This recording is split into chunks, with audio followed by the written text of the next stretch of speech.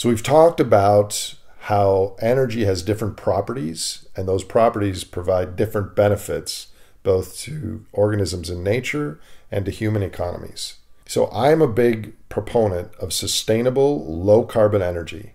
I have solar panels on my roof. I'm trying to get Minnesota to scale the amount of renewables that we have, because this can be the glue between the short game and the long game that allows for a stable biosphere and proliferation of species and perhaps a wiser, more ecologically aware human culture. But the current narratives in our media are disconnected on both the optimistic and the pessimistic sides from reality.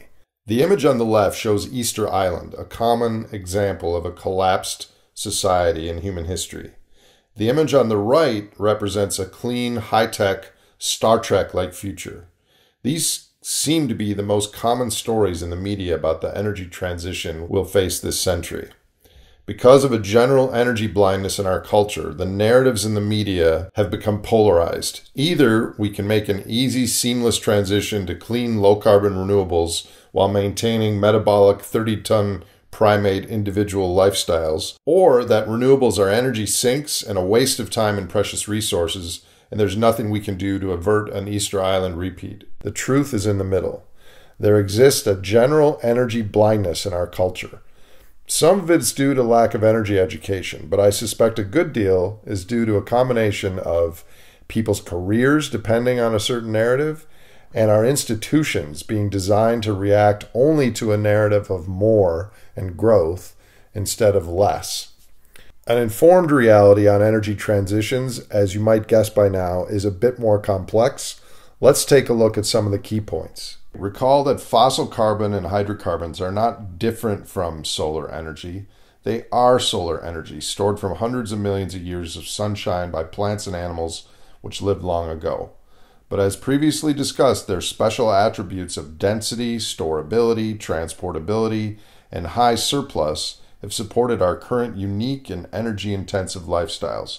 We've just gone through a 150-year period of going from 100% renewables down to 5 or 10% renewables, and now we have to gradually, but inevitably, make that transition back. This energy transition will present many constraints and opportunities, enough to fill many hours of video, but let's look at some of the core issues relevant to the upcoming energy transition. Point number 1. We can now make devices that channel and concentrate usable flows of energy from the sun. We refer to this collectively as renewable energy.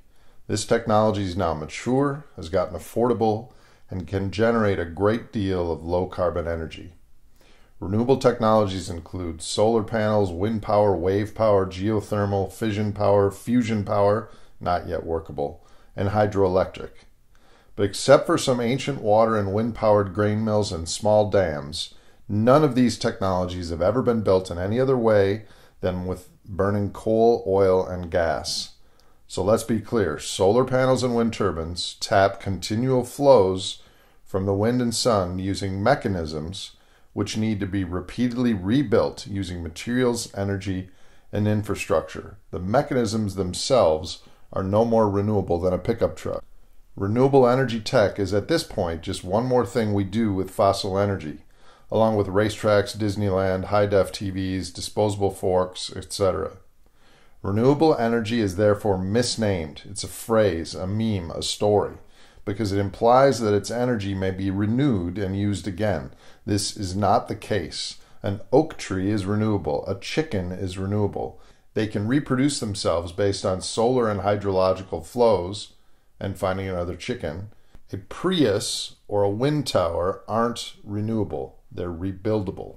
Point number 2, there's a mismatch between the timing of stochastic renewable flows and the current 24/7 access to energy services our societies require. The above graph is electricity consumption for the country of Germany for September of 2017.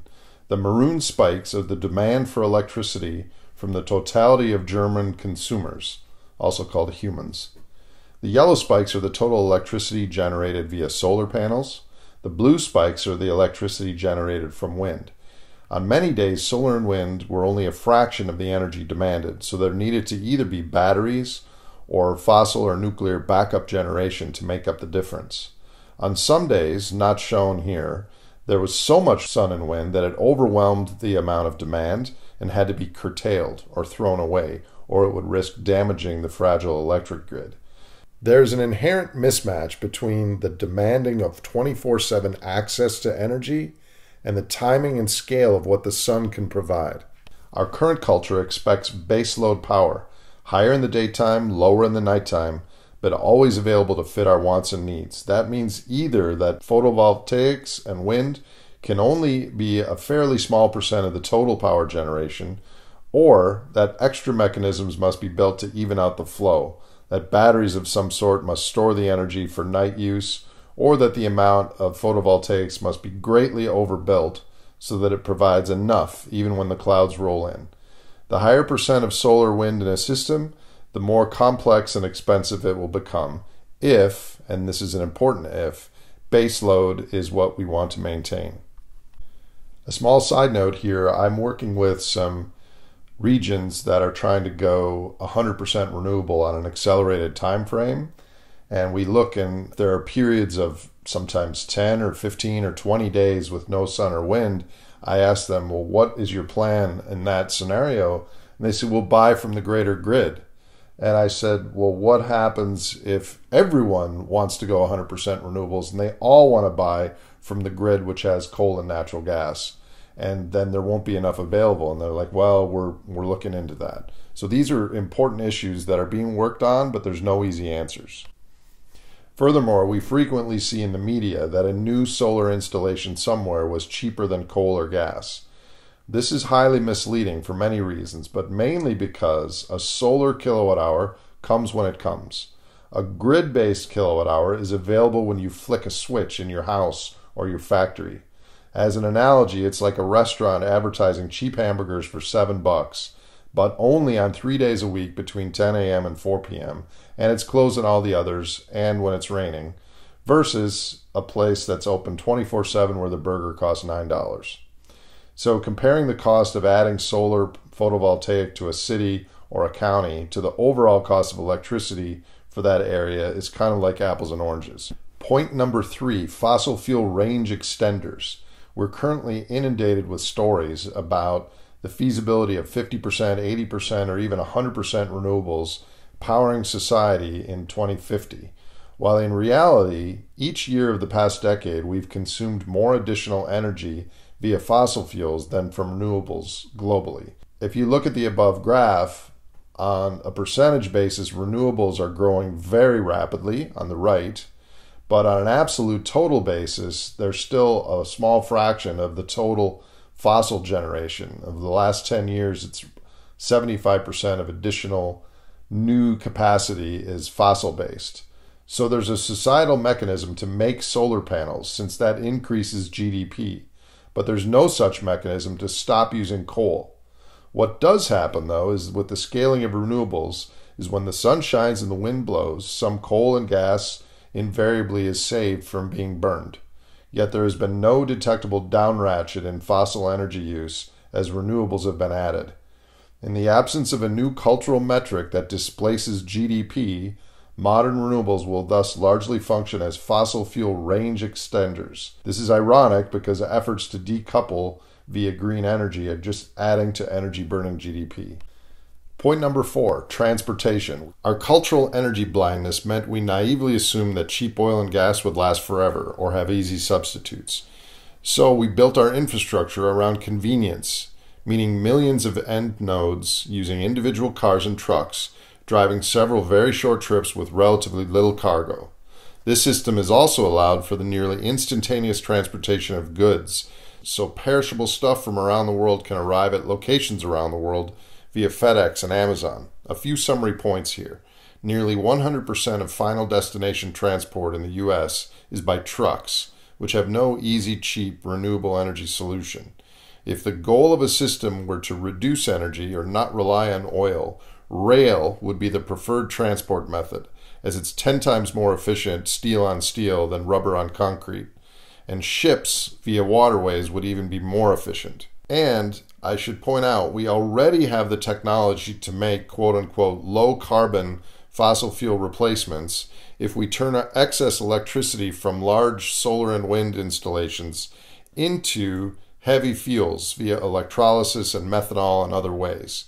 But doing so would cost like $10 or $12 a gallon today, so the market won't choose to go that route. But this is yet another example of we have enough, but not enough to continue current societal expectations. In short, all this transportation infrastructure is going to be difficult to change and poses perhaps the key challenge to the energy and economic transition. A quick note on nuclear. Leaving aside the risk from its waste streams for the moment, nuclear does have a reasonably large surplus, and after the initial concrete expenditure churns out a lot of low-carbon electricity for many decades. Is it a high enough energy surplus to power a civilization? Probably so. High enough to power our current civilization by itself? Highly unlikely. To make a dent in humanity's CO2 emissions, we would have to embark on a massive project of building thousands of fission plants immediately, at the same time closing coal plants. There's not even a hint of that happening, and it takes a long time to build such plants. But it's possible.